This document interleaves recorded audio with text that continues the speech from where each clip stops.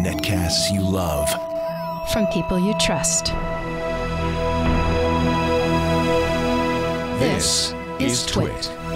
Bandwidth for Android App Arena is provided by CacheFly at CacheFly.com.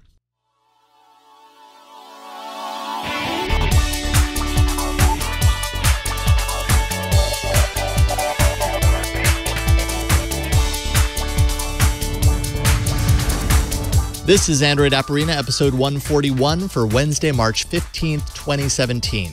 Fingerprint sensor modifications. This episode of Android App Arena is brought to you by Blue Apron, the #1 fresh ingredient and recipe delivery service in the country. See what's on the menu this week and get 3 meals free with your first purchase and free shipping by going to blueapron.com/arena. Hello, everyone, and welcome to another episode of Android App Arena. I'm your host, Jason Howell. That fingerprint sensor, the one I have on the back of this phone here, is great for quickly unlocking my device, I feel. But did you know that you can do other cool things with it, too? On the Pixel devices, for example, a new feature allows users to swipe down on the sensor to pull down the notification shade. You swipe up, and you send it back. Pretty neat. Well, guess what? There are apps that let you get in on that action as well, even if you don't have that function built into your phone. One thing to keep in mind, though, is that not all hardware OEMs follow Google's Fingerprint API to a T, so your mileage may vary depending on the device that you have in hand. But let's take a look at a few apps that unleash the fingerprint sensor hounds in this week's roundup. So let's start things off with an app that gives control over fingerprint actions while keeping things relatively simple along the way. The source code can actually be found on GitHub for you developer types if you want to get in on it there. Fingerprint Quick Action is a free ad-supported app that has some additional support for root users, which I'll get to in a second. But first, when you grant the app accessibility permissions, you're allowed to set up a single tap function for when you just tap your finger on your fingerprint sensor. What action takes place when you quickly tap that finger there? Well, the standards are listed, things from like going home to your home screen, to showing the power menu, to taking a screenshot, and also things like kicking you into split screen mode if your phone supports that. You can isolate these to only enrolled fingerprints as well for extra security if you need to. In the experimental category here, you see Fingerprint Quick Action also gives the ability to customize actions for a fast swipe. That's mimicking what you get on the Pixel phone. You could, for example, program a swipe down to pull down the notification shade. There's another experimental function for double tap if you want to expand the action capabilities of the sensor even further, and that tap interval is adjustable so you can make sure that you get it just right. Non-root users can adjust settings that keep the app from being killed by the system, as well as a blacklist of apps that will temporarily pause that functionality when you're inside those apps. But if you're rooted, you can force exposed mode, which gives the app even further capabilities under the hood to keep everything running smoother. And that is that. Fingerprint Quick Action is completely free in the Play Store right now. Next up, a way to expand the functionality of your fingerprint sensor with a bit of extra design flair. Fingerprint Gestures offers an impressive list of functions and actions for your sensor once it's active. You'll know it's active when this notification appears in your notification pane. Here in Settings, I can assign actions for single taps, also double taps, and swipes. Pretty standard stuff.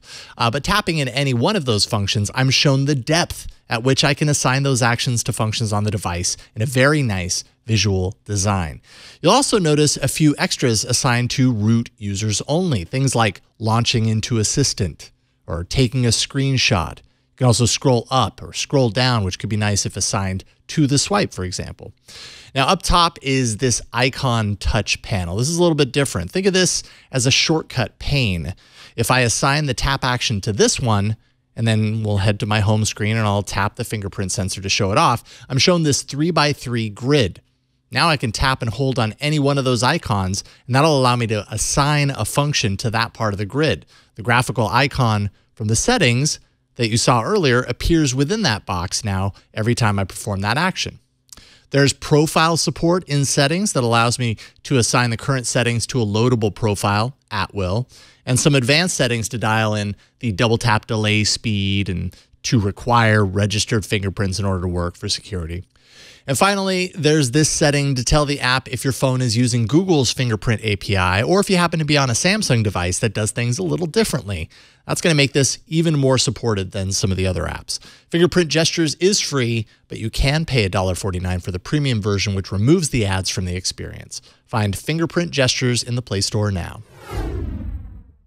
All right, before we move on, let's thank the sponsor of today's episode, and that is Blue Apron. It's time to get hungry. Blue Apron is the #1 fresh ingredient and recipe delivery service in the country, and it's delicious. Blue Apron's mission is to make incredible home cooking accessible to everyone.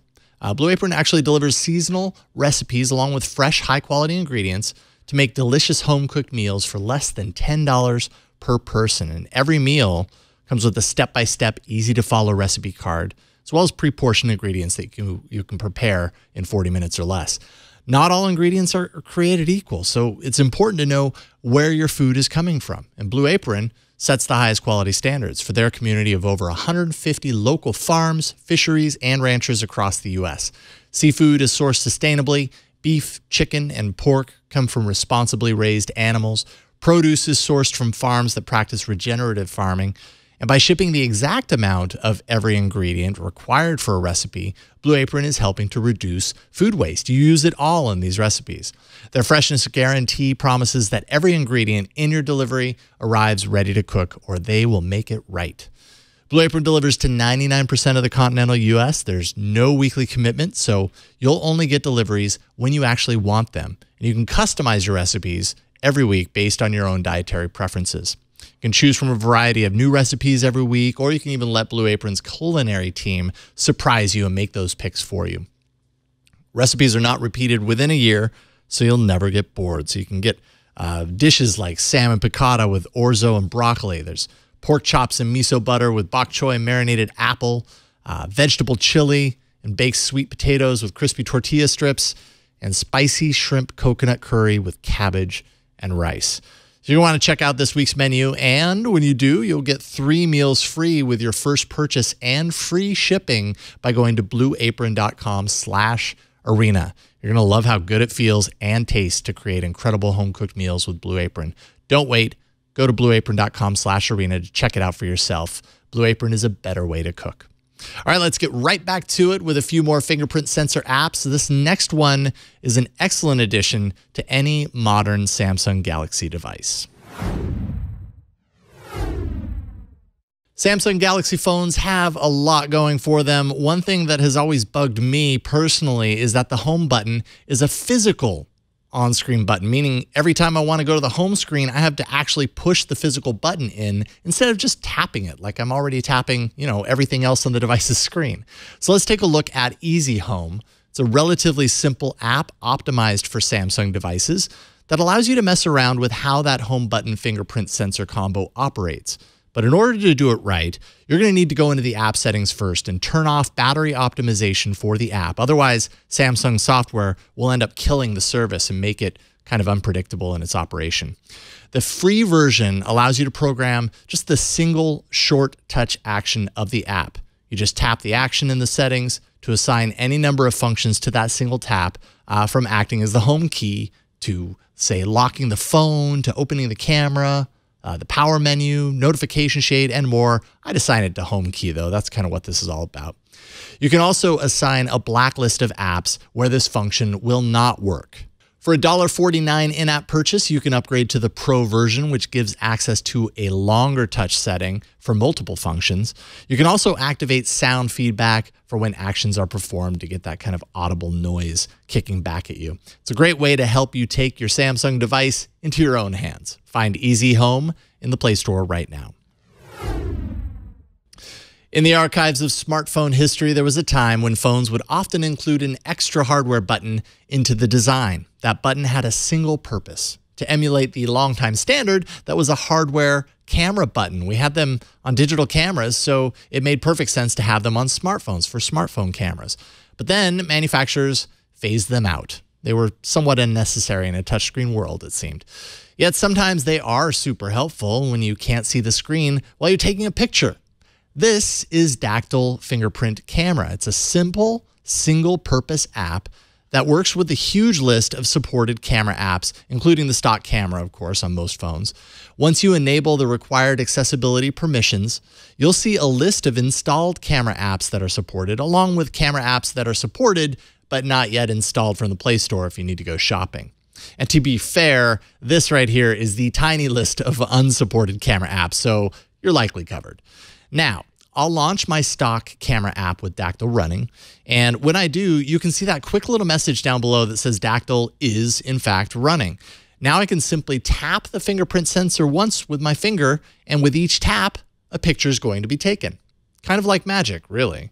Dactyl has a low footprint and does exactly what you expect it to do, which is my favorite thing of all. Find Dactyl in the Play Store for $1.99 right now.